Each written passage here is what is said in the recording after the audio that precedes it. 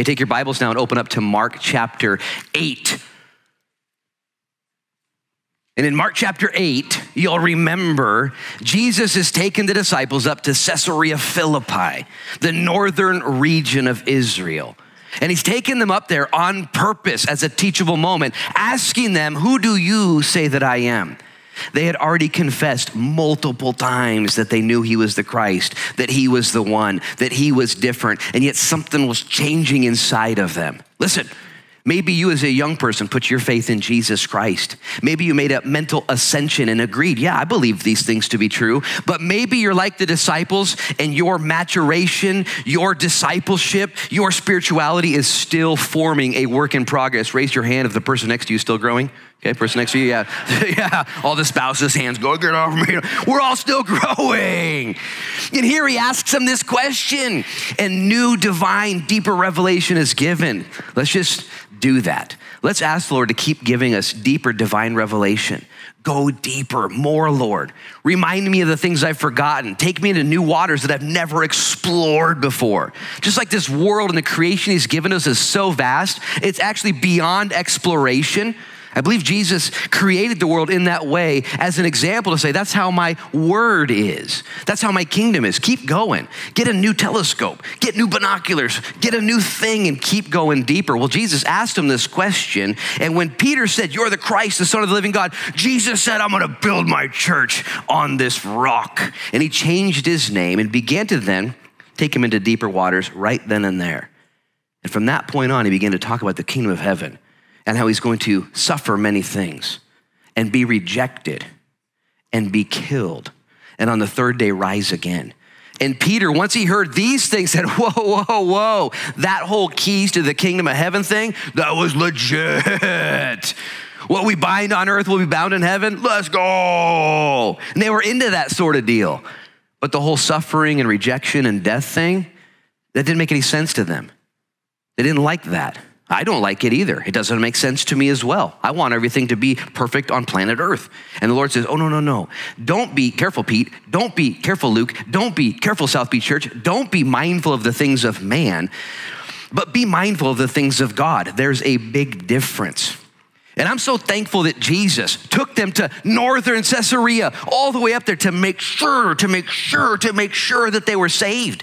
Doesn't it make you happy that our Savior loves to seek and to save the lost? He goes after people, every single person, every single ethnicity, every single area of the globe. Jesus is speaking. He's given to us his spirit, searching the whole world. He's given to us his word, which has gone out and spoken to everyone, his creation, his body. He wants everyone saved, but listen, he doesn't want us to be saved and not understand what the fine print says. Let's just make sure we understand that. Do you guys know that Jesus wants everyone saved? And he's gone to great lengths to do so. But immediately he says, pay attention. I'm glad you're saved, but it's not gonna be easy. In addition to saving you, there'll be required from you 3 more S's. After you're saved, there's going to be some sacrifice, there's going to be some service, and there's going to be some suffering. And right about there, you're like, I'm gonna head out now. I thought we were just getting saved. We are. But within that saving, Jesus then doesn't pull any punches. And he says this in chapter 8 of the book of Mark. We've read it before, verse 34. When he called the people to himself, he said, hey, whoever desires to come after me, let him deny himself and take up his cross and follow me. For whoever desires to save his life will lose it, but whoever loses his life for my sake and the gospel's will save it. What profit will a man have if he gains the whole world and loses his own soul? Or what will a man give in exchange for his soul? For whoever is ashamed of me and my words in this adulterous and sinful generation when the Son of Man also will be ashamed when he comes in the glory of his Father with the holy angels. Stop right there, eyes up here. We learned all this last week. If you didn't get the teaching, go online and watch it. Jesus here wants them saved, wants us saved, wants everyone saved, but he also says it's not gonna be easy. There's gonna be some sacrifice. There's gonna be some serving. Let's talk about sacrifice. If you're a believer in Jesus Christ, there's no way you can continue to live your life the way you lived before you were saved. there is gonna be a separation from the world, a separation from your own desires and flesh. You're going to have to learn to say no to the things of this world, no to the things of the flesh. And that's the way it works. And there's so many people, though, that want to get saved and don't want to go to hell. It doesn't take a smart person to not want to go to hell, okay? You can be a real unsmart person. I don't want to go to hell. But it takes a dedicated person to say, I want to live my life sacrificially for the King. I want to be different. Not just sacrificing, but serving. I'm going to say this in a way that hopefully doesn't strike offensive to you, but you really can't expect to be saved unless in some way you're also serving. As a matter of fact, if you're not serving in some way, it doesn't have to be here at the church, but if your life hasn't bought into this idea, I want to be used, just a simple declaration of the heart, a simple position of the soul, I just want to be used. I want to be part of the thing that's going on. I want to be part of the mission. If you're truly saved by Jesus Christ, you've recognized him as the Christ, the Son of the living God, the Messiah, the Mashiach, Yeshua, the sent one. Something inside you is going to change when you've been reborn. Lord, can I serve? Here's the deal. It might not happen in Sunday school or the safety team or the hospitality team or the worship team or the sound team. It might not happen here. It might be where you live, like Fred and Regina Brandes here, who live in their environment, their community. You know what they do? They love their community. They pray for the neighbors. They walk and they drive, pray for houses. They hold events in order that their area would be touched. The people, you look around, every single person here has a ministry right now that God's given to you. Here's a simple question. Do you want to be on mission for Jesus Christ? You answer it to yourself. You're here at the 8 a.m. service. I actually believe this is all true of you guys. You're in it to win it. You want to do something. You can't do everything, but you can do some things.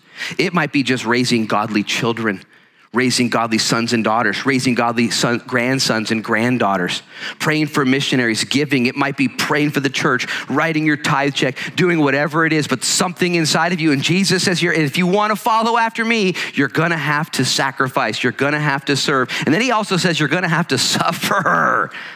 Now, here's the good news. You guys don't have to go create suffering for yourself, okay? It already has been addressed to your address. It's on the way right now. And life is full of suffering. You might have to get creative when it comes to service and sacrifice. You might have to figure out what God wants you to do for his kingdom. Suffering, though, don't go create more suffering for yourself. That's already been taken care of. Here's my challenge, though. Gosh, when suffering comes my way, gosh, I can be such a baby. Oh, this is tough. This relationship or this issue or this thing that I'm dealing with, and I wonder what's wrong. And the Lord says, hey, this world's broken. There's going to be some suffering involved, and it's through this suffering that we attain the glory, that we attain the crown, that we attain eternity. Yesterday, we celebrated Felicia Todd's life, and as we did so, we acknowledged and recognized that she suffered for 12 years, and she did so beautifully. When she would whine and complain about the cancer that was killing her body and causing pain, when she would whine and complain about that, she would always apologize to the people around. I'm sorry I'm being a pain. I'm sorry I'm whining right now about the pain and suffering I'm going through. It's like, are you serious? You don't have to apologize. I don't think I would suffer that well. I need the Lord to empower me. Jesus here tells us, and I'm segueing into today's section. We're going to get there. Look at verse 9 or verse 1 of chapter 9. And he said to them, assuredly. Everyone say assuredly. Yeah, we'll take it. Assuredly. It's a strong word. I wonder if Jesus, before he said what he said next, looked at their faces there at Caesarea Philippi, after he just rebuked Peter and told them if they want to follow after him, they're going to deny themselves, pick up the cross and follow him daily. There's going to be suffering and service and sacrifice. I wonder if some of their faces looked a little bit concerned, like, whoa, let's get out of here. And so Jesus says to them, assuredly, which is a confident term. Assuredly, I say to you that there are some standing here who will not taste death until they see the kingdom of God present with power. Stop right there, eyes up here. In your questions, in my challenges, in our issues, the word of God speaks. And God ministers to us right where we're at. In our fears, whoa, what about this, Lord? Are you telling me? What if it comes down to that? Then what? And the Lord would look to you with confidence and say, hey, I'm telling you what, you're going to see the power of the kingdom of God in your life. Trust me. Just DTNRT, do the next right thing, and TTP, trust the process. Stick close to me. Jesus at Caesarea Philippi. Maybe some of them were checking their watches. Maybe some of them were looking for the back door. Maybe some of them were looking for the bus to come pick them up. And Jesus said, no, don't go away from me. Stick near to me. And I promise you, you're going to see the power of the kingdom of God. Now we're going to see what Jesus is referring to. Most commentators believe that he was setting them up for a 6-day next journey that they were going to take to the mountain of transfiguration. But let's pause real quick and ask that question. Have you in your suffering? Have you in your sacrifice? Have you in your serving? Have you in your being saved? After you've given your life to Jesus Christ, have you seen the power of the kingdom of God in your life? Just give me a little nod and amen of something. Okay, just in case you didn't know it, you're seeing it right now. Right now at our church. Right now in Lincoln County. Sometimes I find people that pray for revival. We're just praying for revival. And I look around like, your prayer's been answered. It's happening. I saw it yesterday at Felicia Todd's memorial as just about 500 people gathered there, believers and non-believers. And I just sat there. Listen, I sat there reaping the fruit of God's Spirit in the suffering, the sacrifice, and the serving of Felicia Todd's life. I just sat there watching. I was like, this is revival. God's using her life so powerfully. Not just her life, but our lives, your life, this church's life. Don't believe the lies. Don't get bogged down. Maybe Jesus would look to you and say, whoa, whoa, whoa, look at me. Don't forget. Assuredly, I say to you, you're going to see these things. Because these guys must have been tripping. They must have been freaking out. And Jesus says, some of you, you're not even going to die. You're going to see these things happen. Look what it says next in verse 2. It says, so after 6 days, Jesus took Peter, James, and John, and he led them up on a high mountain, apart by themselves. And he was transfigured before them, and his clothes became shining, exceedingly white like snow, such as no launderer on earth can whiten them. And Elijah appeared to them, and Moses, and they were talking with Jesus. Stop right there. Eyes up here, a few notes. It was 6 days later that they found themselves walking up to the mountain of transfiguration. How many guys think 6 days is a long time after Jesus says, assuredly, you're going to see the kingdom of God coming in power, okay? I think 6 days is a long time. I don't know what they did for 6 days, but when Jesus says you're going to see something happen, I'm going to start looking right away. When are we going to have this? When's it going to happen? 6 days, 6 weeks, 6 months, 6 years. Let the Lord do the timing in your life. You know what he wants from us? Again, do the next right thing. Stick to him. Stay close by his side. Jesus is inviting you. Jesus is imploring me. Jesus is challenging all of us. Just stay with me. And I promise you, as you seek first the kingdom of God and his righteousness, all these other things will be added unto you. You're not going to regret it. I'm glad you're saved. That's awesome. Let's get after it. 6 days later, he grabs the 3 amigos and brings them up top. Peter, James, and John. Why did he grab them? Some people think these were his favorite disciples, his inner circle, the people that he wanted to use the most. I think he had to keep a good watch on these guys, so he took them. These guys were always getting in trouble. He gave nicknames to these guys. Peter, he changed his name to Satan. James and John were sons of thunder. He's like, okay, I'm going up to the mountain. You 3, come with me, I don't know. He used them powerfully. 3 separate times, Jesus uses the 3 amigos. He takes them aside. This time when he took them to the Mount of Transfiguration, he also took them to the Garden of Gethsemane, these 3, when he prayed and sweat blood. He also took them into Jairus' house when his daughter had died. All 3 of those events, by the way, have to do with death. All 3 of those events have to do with difficulty. I wonder if it was because Jesus was taking these boys with him, preparing them for the life that they were going to live, listen, and also the deaths that they were going to die. Each one of these guys would die and suffer their lives away. And Jesus didn't want them to fear that. He did not want them to fear suffering or death. It doesn't say here in this account, the mountain of transfiguration. It's recorded in Luke chapter 9 and Matthew chapter 17. But in this time on the mountain, when Elijah and Moses showed up, Luke tells us that when Jesus and those 2 guys were talking, they were talking about Jesus' death. Interesting topic. What would you talk about if you were Elijah or Moses? Maybe if you're Moses, you talk about the law. Hey, how's everyone doing? They all keeping the law? Is everything going good, Maybe if you were Elijah the prophet, hey, is everyone into prophecy and all the things that I told, And none of that. Elijah and Moses, both historical Old Testament figures, point to Jesus and his ministry. about death. And maybe that's why Jesus took Peter, James, and John up there to prepare them. Isn't it crazy how the experiences we've all been through in our lives were preparatory for the ministry that God wants us to walk in? If you take some time and just sit down and think about what God's let you go through, maybe you grew up in a broken home. Now you're part of a ministry team that ministers to people who have broken homes. Maybe you grew up with poverty and now God has you to serve at the food pantry or some other area. Maybe God's given to you a skill set that's maybe admirable and you have wisdom and business and maybe you've been successful and the Lord puts you in a position where that's needed.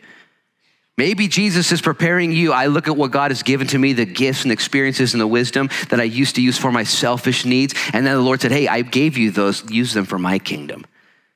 What have you been through? Maybe you grew up again without all the things that you wanted and the Lord puts you around people that are also lacking. Be that as it may, he took them. Look at verse 2 again. He took Peter, James, and John and he led them up on a high mountain apart by themselves and was transfigured before them. Interesting that Jesus took these boys apart by themselves, which is very, very important for us. Luis just asked for prayer. He asked for strength, for protection, for the long haul. You might not be in a ministry that's definable, but you are living your life and it's not easy. All of us are running as hard as we can. We're doing our best. And it is imperative that you have time apart with Jesus. As a matter of fact, one person put it this way: if you don't take time apart, it's gonna be a matter of time before you fall apart. You've got to be able to do this. I'm speaking to the choir, but I'm also speaking to myself. Don't just run too hard. I'll share a funny story. This morning, I was looking at a pile of paper on my desk while I was studying this about 5:30 this morning. And I saw this green card sitting in this pile, and I thought it was a Starbucks gift card. I was like, oh, yeah, and I got real excited. And I was in this portion of scripture, verse 2. And so I got distracted, and I grabbed it, and I pulled it out. I have no idea where this card came from, no idea. This card literally, here's what, I can't read it because I don't have my glasses on, but what it says is this card is a card for ministry people like mine. It's a place where you can go get a respite and a sabbatical, where you can go take a weekend retreat and get recovery. And it was in the very portion of scripture where Jesus said, I led these guys apart. Now, I kind of still wish it was a Starbucks card. But I believe it was a teachable moment for me saying, Luke, you got to have that time with me.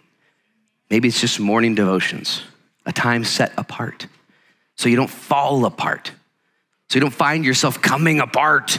Jesus led the boys up here. This would have been so radical, and actually it's so funny. Luke tells us that when they got to the top of the mountain, you know the first thing that these three amigos did? They fell asleep. They started sleeping. They did it in the Garden of Gethsemane too. These guys must have been tired also. It says here in verse 2 that Peter, James, and John were led up to the high mountain apart by themselves, and he was transfigured. Luke also tells us that Jesus said, we're going to the mountain. He tells them why? To pray. Luke tells us that while Jesus was praying, he was transfigured, transformed. This is the mountain of transfiguration. This word transfigured and transformed is the word metamorpho in the Greek. It's where we get our English word metamorphosis. It's a word it's a word used to describe a change from the inside out, not the outside in. See, we're pretty aware of the changes that we like to create on the outside in. We like to change the way we look. We get a haircut, we buy some new clothes, we go in the tanning booth, we do all these outside things. That's called a masquerade, not a transformation, not a metamorphosis. Here, Jesus shows up to the mountain and he prays, and there's something happening from the inside out. This is transformation. I believe Jesus did this on purpose to show them what could be available to them in the kingdom of God. See, you and I don't just need the outside looking better. Some of you do, but you know what I mean? I'm just kidding. We don't just need the outside of us looking better. We need the inside of us becoming better. Somebody say amen to that. We need the inside. I need to be transformed. How's that going to happen? Spending time with Jesus, time in prayer, time in his word, time in his presence, time with his people. It's a promise for you, a promise for me. And let me just say something. Did you know that when you spend time in prayer and time in God's presence, it's noticeable? We can all see it. It's also noticeable when we don't spend time in prayer. It's also noticeable. You've seen this in people. Frantic, freaked out, kind of fleshly, kind of weird, kind of disheveled. And then when men and women spend time in his presence, it's a sweet joy from the inside out. Metamorphosis. Now, I don't always believe this. I don't always understand this. And I believe Jesus did this on purpose. So by faith, we would take the time to set apart and seek his face and let him change us. I believe prayer does this, his word, fellowship, and worship. And I need this so much right now in my life. Reminds me of a caterpillar. What a caterpillar does is a caterpillar is designed by God to at one point create a cocoon for himself. It's like an Airbnb for himself. He just kind of checks in. And he goes to the Airbnb, checks in, closes the door. And when he comes out, it's a butterfly. How many of you guys in your own creative mind would ever think if looking at a caterpillar, I bet that caterpillar's gonna fly one day. You would never, all of your imagination, never would you ever look at a caterpillar and say, oh yeah, that thing's got a cool life ahead of him. So too in your own life, we're pretty down on ourselves. Just kind of scraping by. Low, we don't know a lot. And God promises you and promises me, says, I can change you. I mean, a butterfly doesn't even resemble a caterpillar at all. There's like nothing. And I want to be the guy, I want us to be the church that says, Lord, fill me with your Holy Spirit. Do it for me again. Change me. I like what it says in verse 3. We don't have that much time today to get into this text. I really thought we had more time, but it's just not going to happen. He said his clothes became shining, exceedingly white like snow, such as no launder on earth can whiten them. What a description. Luke and Matthew tell us that Jesus became like the sun, like the very light itself. Mark uses words here. It's like a launderer, as white as snow. It's like no one ever could do it on earth. It's other-earthly, otherworldly. And that's the thing about Jesus Christ in lives that he's changed. There's no one that can take the credit and say, yeah, I just worked real hard. I washed real hard and got myself here. No. We all know better than that. It's Jesus who changes us, Jesus who saves us, Jesus who makes us whiter than snow. And Elijah and Moses show up, both speaking of, again, the Old Testament prophets and the law.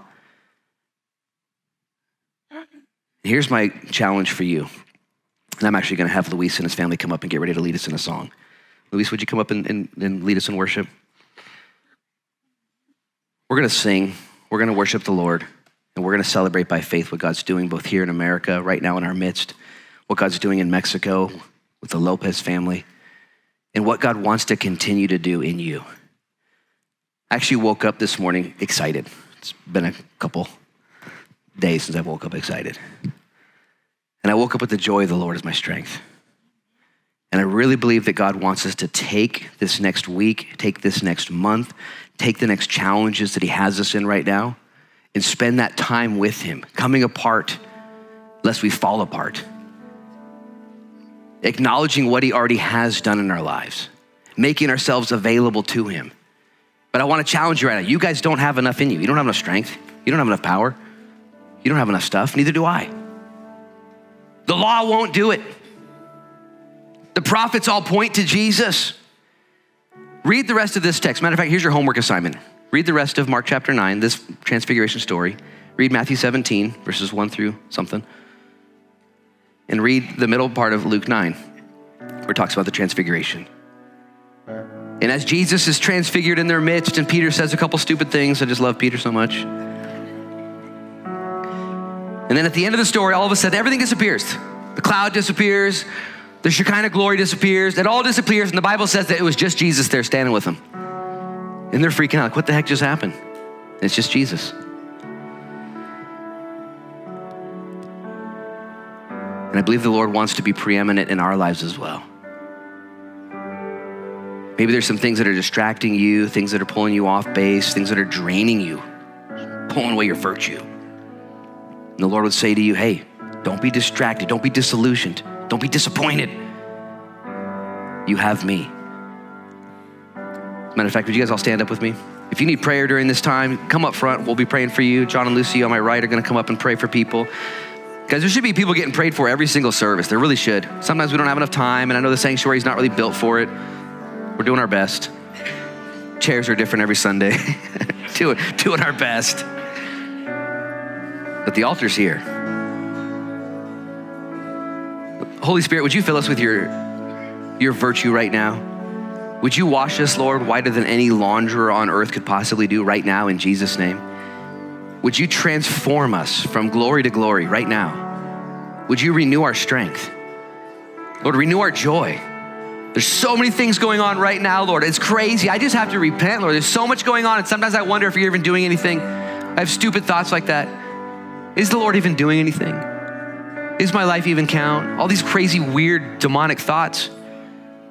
We look around at what you're doing and what you're going to do and what you have done, and you deserve our praise. But I pray for a restoring, Lord, a restoration. Even as we sing these songs together, Lord, and respond to you, may you be honored and glorified. In Jesus' name we pray. And everybody said, let's worship the Lord together, guys.